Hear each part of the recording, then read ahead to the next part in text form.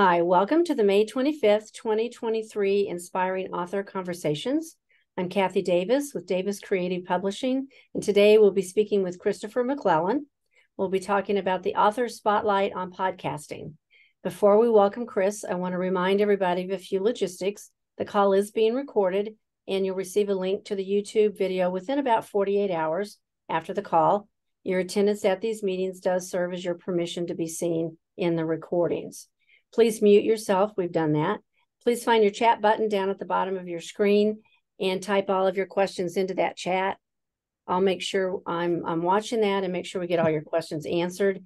With a smaller group like we have so far today, I may just have you unmute and be able to ask Steve your questions directly. We promise to end the call around noon or shortly thereafter. Typically, we've been ending around 12:15-ish, depending on the number of questions that we've got. So help me welcome Chris. He's the author of What's the Deal with Caregiving? He is the founder of the Whole Care Network. Chris and his now deceased partner were featured in a 2015 Pulitzer Prize nominated story entitled In Sickness and in Health, A Couple's Final Journey, which propelled him to write his book and start the Whole Care Network. The motto at Whole Care Network is helping you to tell your story one podcast at a time, because it is through story sharing where diversity meets the road to collaborate on a common cause. Welcome, Chris. I'm trying to. Greetings, Kathy. You and I were introduced by mutual friends here in St. Louis, St. Charles area. Sure, yeah. Several years ago. So we've just kind of kept in contact, and we have similar audiences. And I thought this would be a great moment to learn more about what you're doing with the Whole Care Network.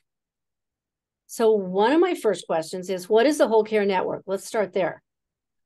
Well, the Whole Care Network is really it's a podcasting network per se. It's where people come to tell their stories and share resources. I learned through my caregiving experience that the best information and referral usually came from one caregiver to another. And with my background in social work as a director of an information and referral service for Catholic Charities in St. Louis a number of years ago, it just seemed to be a natural fit to, as I moved on and being what I call now a caregiver advocate. And podcasting just seemed to be the natural fit for me and for people who were wanting to tell their stories. A number of our podcasters do have books. And a number of our newer podcasters are looking to write a book, but I think what podcasting does, it helps complement an individual's brand and where they're going with either their book or their blog or any type of written material, because you get to put that voice, get to put the voice to the material. Do you ever? I've had authors ask me if I thought that the podcasting world was so flooded right now, that should they really take the time to go ahead and create a podcast? And your answer would be? My answer would be most definitely, because that content is forever, as long as you don't hit the delete button. And here's kind of an example. I started podcasting in 2013. I think I have about 300 to 400 episodes of my Healing Ties podcast. And I still get comments from podcasts that were created in 2013, 2014, because it's evergreen and it lives on in the internet, and and you can take that content and you can update it, you can redistribute it, you could repurpose it. And it's always available as a part of the marketing ploy that people are trying to use to get their brand noticed. But I always like to caution people when folks come to us and say, well, I want to get those Joe Rogan numbers. I want those 1 million downloads. Well,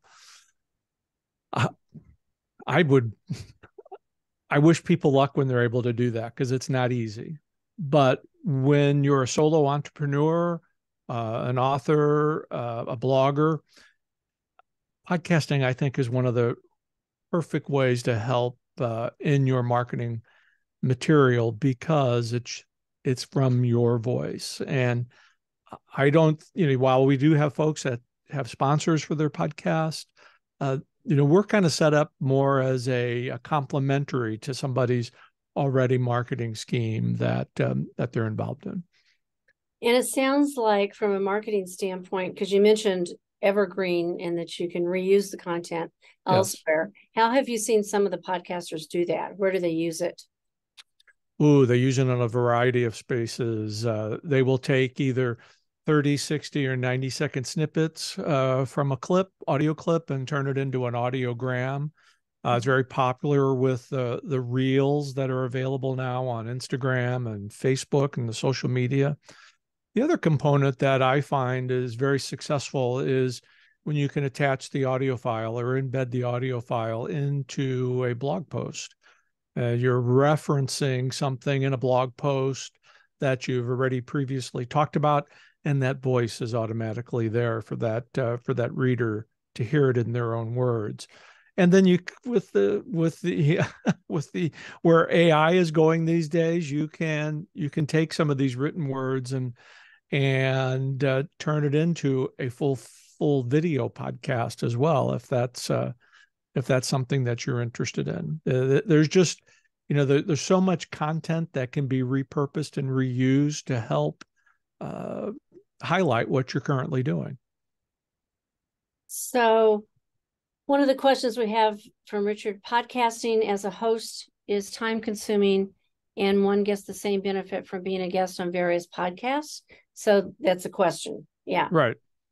So do sometimes people start out as the guest and then they kind of get the bug and decide to do their own? That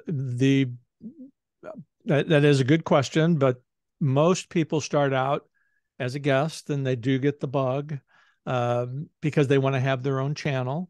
They want to have their own content available on all the different podcast platforms, and then they have the ability to return the favor and invite that host to their own podcast. Mm-hmm. So it's 6 one ways, half a dozen the other. But I think having the ability to have your own channel on all the different popular podcast platforms is a little bit more advantageous than continuing to be on guest on other people's podcasts. So if I have the assumption that having a podcast is one way, especially if I'm a speaker, if I have a personal brand, if I'm an author, a one way to help increase that following of people exactly that just want another piece of your voice, whether it's in writing or audio. Right. It's another piece to the marketing puzzle that again puts it into your own words. It's one thing to read something about somebody, but then it's another thing to hear it right from their voice, because you hear their passion, you know their why, mm-hmm. and you can be in touch with that person. And the other thing I think that's really advantageous about the podcasting is it's always on demand. So you can listen to them at a time that it's convenient for you. Mm-hmm. You can, whether it's 15 minutes or 20 minutes or however long an episode is. I suggest no more than 30 minutes, but that's my next question. Okay. But listeners can take that podcast and listen to it whenever it's convenient for them. It's always readily available. Well, and even with books, there's a recent statistic that came out where people are letting go of the ebooks and moving more. So I think ebook sales dropped 13% and audio increased 13%. So you can kind of see where they're going at that point. And we're all multitaskers. We're all multitaskers, yeah. And audio allows us to do many things at the same time. So if I decide I want to have a podcast, where do I start? Do I need a studio? Can I do it at home? Well, how does that work? You can do it. I'm doing it right here in my home office. There's a number of different virtual studios. We're on Zoom today, which is okay for podcasting, but there's some other programs out there we use at the Whole Care Network. We use Riverside FM. There's also StreamYard. Those are probably the two more popular. virtual podcast platforms. I personally recommend Riverside because of all the features that are available, and especially on the audio side, where you have the ability to download the files locally and also in the cloud. And why is that important? Well, I'm looking out my window here in Florida and waiting for the next storm to arise. So if the power was to go off, Riverside still has that that file, that audio file in their cloud, and the user, I'd still be able to download whatever was available from when the power outage. But you've always got a couple of backups, and for me, Riverside's just a little bit more user friendly than Zoom is for podcasting. But to each, you have to use the equipment that you feel most comfortable with. I know I had a former TV personality here in St. Louis that told me she does her podcast in her coat closet. Right. Pulls up a TV tray and, her computer, and because of the extra, she has a huge walk-in coat closet, but it allows her to sit in there, and the coats buffer the echo. Coats buffer the echo. I've heard, I've got a couple of our podcasters that do that too.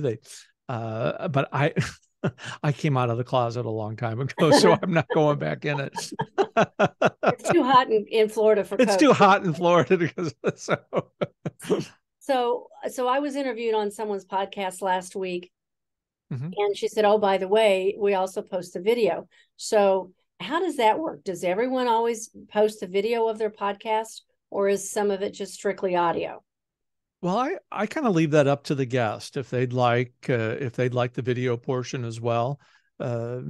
Video is certainly a hot topic these days, and with YouTube venturing into the podcasting world as well, it's something. Again, it's what are you comfortable with? Are you comfortable having your mug on a screen that's going to be there forever?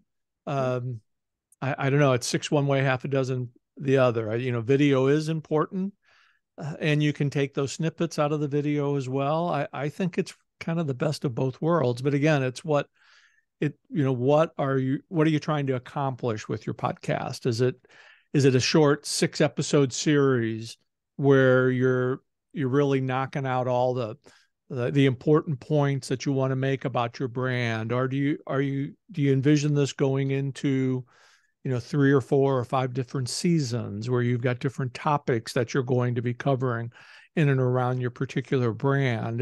I think it's just a matter of what you're comfortable with. So are there expectations of how often, what does the audience expect? Do they want to hear from you weekly or monthly, or is that part of just do what feels right to you?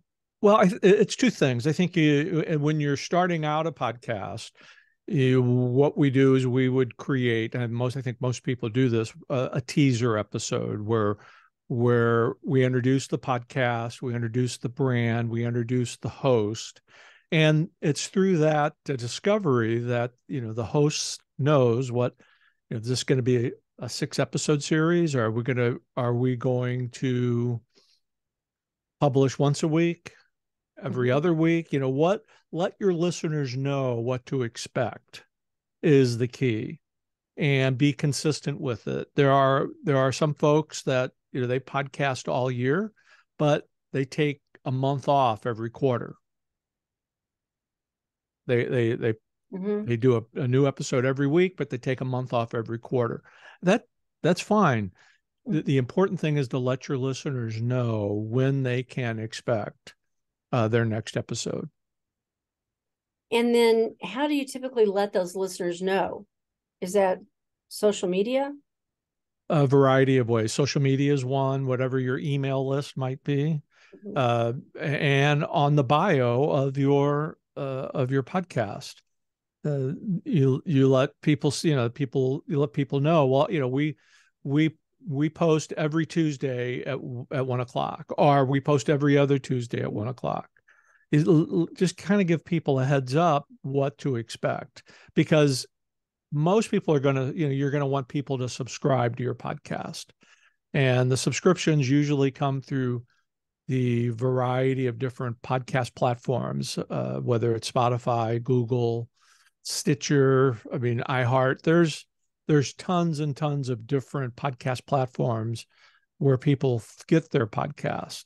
Mm-hmm. What we try to do at the Whole Care Network is a little bit different. Is we're trying to draw listeners to the landing page of all of our show hosts, because most of our show hosts, well, not most of, all of them, they all have something that they're doing with their brand. And there's limited amount of information you can get on a podcasting platform about the host. And trying to get people to come to the landing page where they can see all the different works of the show host. It's kind of a challenge, but for a small network like ours, we're trying to drive the traffic back to the website instead of somebody else's. So right. And then, so once they go to that page, and if you want, after this call, you can send us a link to that page so we can share that mm-hmm. with everybody. Then they would just click on the host that they want to hear. They'd click on the host they want to hear, and they'd see not only the podcast player, but they'd see all the other content that host brings, and they'd also see what that host does as it relates to their particular brand, whether they have speaking events, whether they have a book. We link out to wherever they're selling their book. So it's a little bit more than what you're going to get on a podcasting platform. And I have my fingers crossed, because we were supposed to debut our own podcast player app later on the summer, which looks like it's going to be in July, which again will allow listeners of our podcast to kind of stay in-house, which is, I think, is very important for brand awareness. Is there a way to know, like, how many hits a podcast gets, or is there a way to measure that to know if you're actually getting any listeners? There are a number of different ways to measure. You can also you get the number of downloads, and there's usually there's two ways of looking at it. Whether it's a unique download, that is, it's been downloaded one time by one IP address. And then what's unique, and I'm forgetting the other tabulation, but that sometimes people from the same IP address download a podcast multiple times. Mm-hmm. So those two items are separated. And I know the terminology for that second one's going to come to me, but then it always does. But also you have the opportunity, you can see the geolocation, where are the podcasts being downloaded? Is it being downloaded in the United States? Is it being downloaded in a foreign country? You can also determine on what device a person is listening. So is it most of your listens on Apple, or is it on Spotify, or so all those are kind of broken down. Mm-hmm. And how long people are listening to a podcast. The statistics are there to help support what you're trying to do.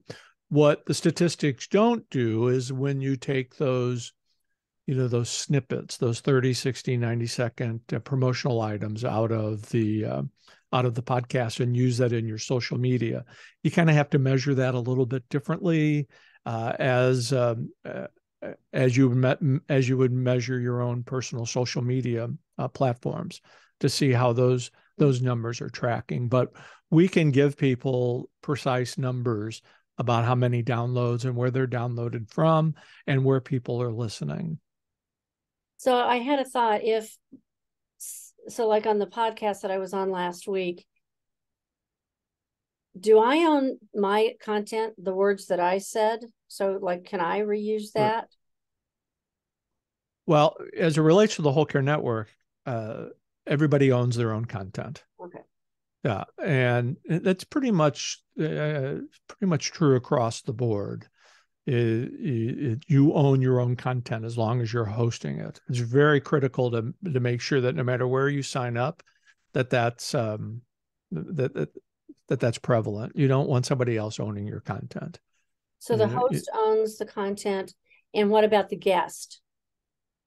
The guest, the host owns the content. The guest, and we use this in one of our disclaimers for our guest disclaimers, is that the guest understands that they're freely giving their content, freely giving their expertise, and in most cases, unless there's a paid agreement between the host and the guest, it's usually there's no fee involved. But that's again set up between the host and the guest. For the Whole Care Network, we really ask just three things.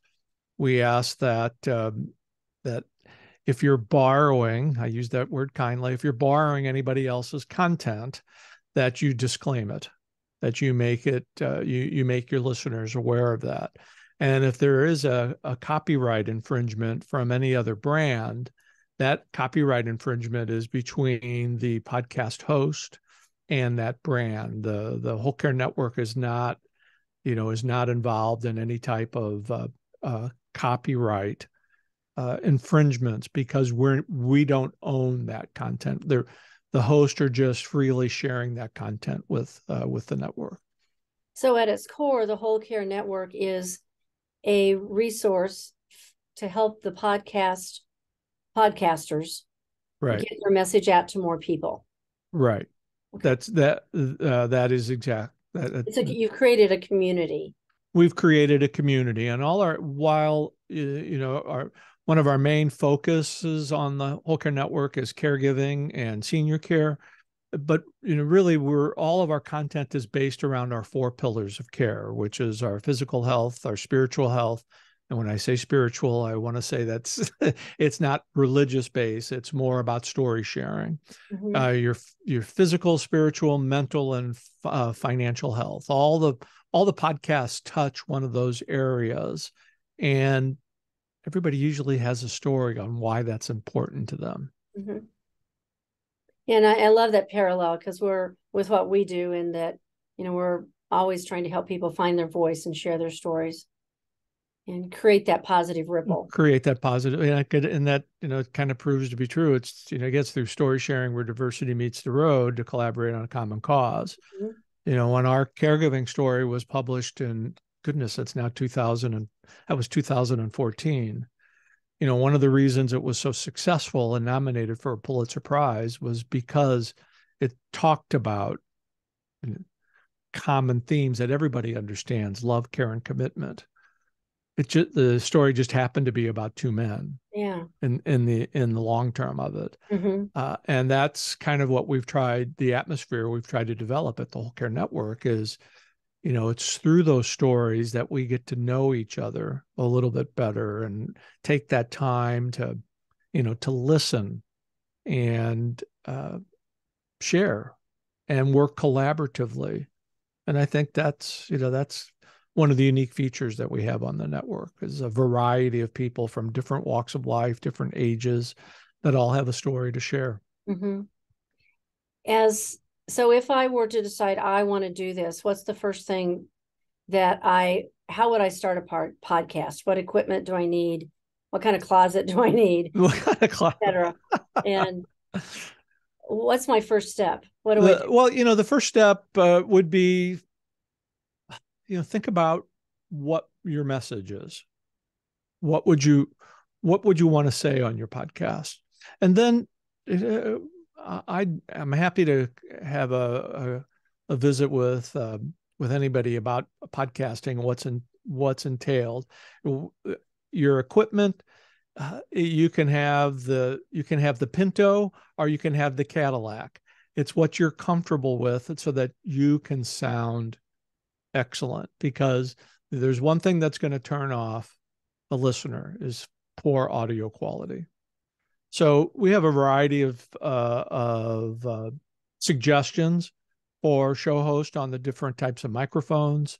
I kind of went overboard on mine, but there are good quality microphones out there for $100. Or if you wanted to go the Cadillac, you could do the 2,000 and 3,000 microphones. I don't think podcasters need to go in that direction, but we've got the resources to be able to help you make a decision on what's best for you. And through our podcast host, podcast.co, there's a variety of self-help courses that are available at no charge. And I'm always available to kind of help walk somebody through the process and get them going on their, especially up to their teaser episode, which is so important to establish the podcast. Richard, you bring up a really good point. Richard's had the honor of being a guest on several podcasts. The recent discussion today has me wondering about the issue of copyright related to my content being shared. Anything, Richard, do you want to jump in on unmute yourself? And it's a... Well, it just made me start to think. I mean, I have been on, as I said, I've had the honor of being on many, and they've given me permission, obviously, they've sent me the link that I could promote it through my network, which is wonderful. But when I start talking real specific about my men's work and mentoring men network and my philosophy and my work, there's, let's be candid, there's a lot of people out there, and selfishly, I'm glad to promote it, but I also don't want it out there where someone can gather my material and just duplicate it. So it just made me think about it, because no podcaster's ever said to me who owns it, because I'm on this other thing now where podcasters are looking for guests and you fill out this form, but it doesn't say anything about confidentiality and use of copyright. That's not in the agreements. So it just has me pondering now, particularly about this one area that I'm promoting, and launching. So I'm a little concerned there. Yeah, and pardon me, and rightly so. But I think when you go on as a guest to somebody's podcast, from my perspective and experience, you're going on to promote something that you're doing, and or to share a message or to share a story. And what is your end purpose for being a guest on that podcast? How that content is used afterwards is definitely a discussion you want to have with the host. What are they going to do with the content? Are they making money off that content? I don't know. That's well, that's a good point, Christopher. I mean, Chris, because one of the things is, Kathy knows this. I don't know any of you others, but I'm also a professional speaker, and I do keynotes and I do a lot of speaking. And as we're talking, I'm thinking there's no difference if, Chris, you were in the audience now speaking about my work with men at a conference. How is that any different? Because you're going to walk away and you duplicate what I just told. I mean, so it just makes me think. That's I'm just making me think how in depth I want to get into as a guest, as opposed to on it. It may work very similarly as our anthologies, our collections.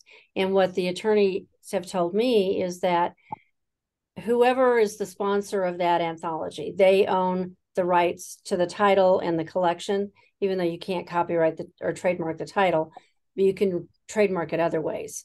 And each individual author or each individual, perhaps podcast guest, they still retain ownership of their intellectual property. Right.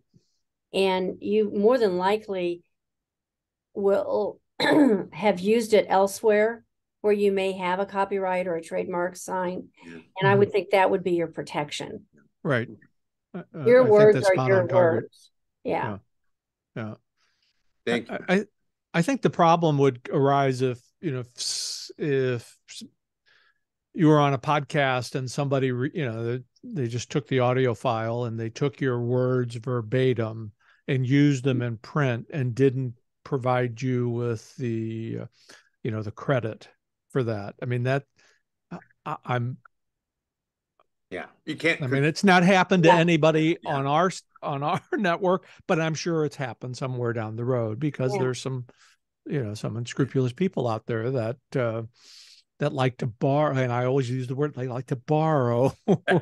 They like to borrow content, and then, oh, I forgot to attribute that to us. Yeah, let me take care of that. So that's why I always you try to get a disclaimer signed up front, so everybody knows where this is going, because this is something I've had happen, where I'm friends with this guest now, but 2 or 3 years down the road, we've had a falling out, and then that falling out leads to, they see that, oh goodness, you're making a profit off of some of the content that I've provided you. Well, now I want some of that. Well, you have that disclaimer signed up front, you're all covered. So Thank you. Yeah. So what originally attracted you, Chris, to podcasting yourself?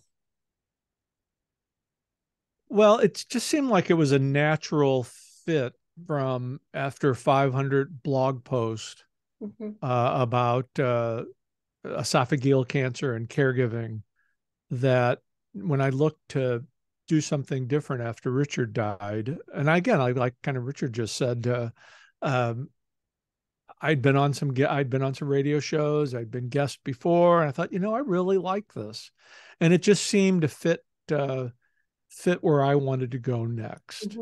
And I've just kind of stuck with it now, and developed this little network to give people the opportunity to share their story like I did. And as the media has just continued to grow, and the technology has gotten so better, I go back and listen to some of those podcasts in 2013 and 2014. Why would anybody listen to anything like that? Because the microphones were bad, the technology was new. Now it's almost like you can have your own radio studio and station right in your own office, because the technology has gotten so much better. Pretty amazing. Yeah. So I understand that you do have a gift for our guest today. Can you tell us a little bit about that? Well, I have a link here anyway. You have a link? Yeah. The wholecarenetwork.com WCN authors. Oh. I know it's been a while since you filled out my form. I'm sorry. Well, it'll be a surprise. Let's go see what it is. Yeah. Well, actually, the surprise would be for all your listeners today and people a part of the